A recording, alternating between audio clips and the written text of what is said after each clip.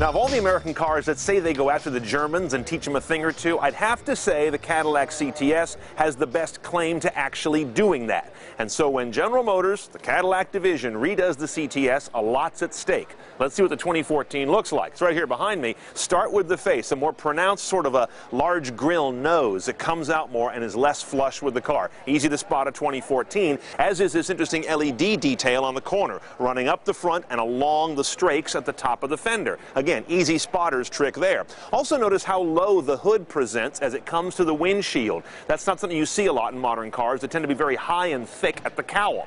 This car is about 4 some odd inches longer overall. 2.5 of that is in the wheelbase. A little bit longer, bulkier rear overhang as well. But the car presents wider, even though it's actually a little narrower, because it's come down and gotten longer.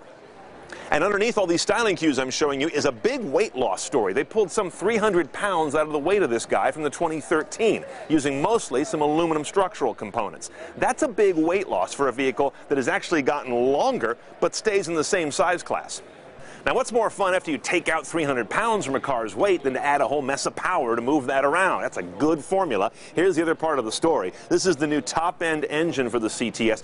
This is before the CTS V comes out. There'll be a new one of those coming, but right now you can get this twin-turbo V6, 420 horse, 430 foot-pounds of torque. Those are great numbers. Also going out to an 8-speed, very advanced automatic transmission that has programming logic that will let it jump a gear as it goes up and down through the gears, if that's more efficient, because as the gears get so close, sometimes it doesn't need to go 4, 5, 6, 7, 8. It can hop 1 or 2. Interesting logic there. And note this design feature. This car has got a cast-in exhaust port, not a separate exhaust manifold here where the turbo attaches. That means that as soon as the exhaust valves open and expanding gases are coming out, they are driving the turbo almost immediately, not having to wait to pass down through an exhaust manifold and then get there. This should lead to much reduced turbo lag, and of course that's one of the key things in a motor like this.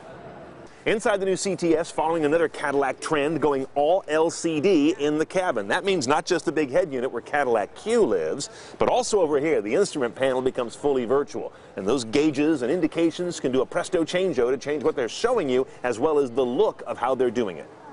Now, still coming after this vehicle hits the road a little bit later in 2013 will be a coupe version, a new CTS V version, and of course Cadillac is still working on electrification. The ELR we saw rolled out recently. So a lot of things are happening that have significant engineering changes for Cadillac, and as you can see, big changes in the skin as well.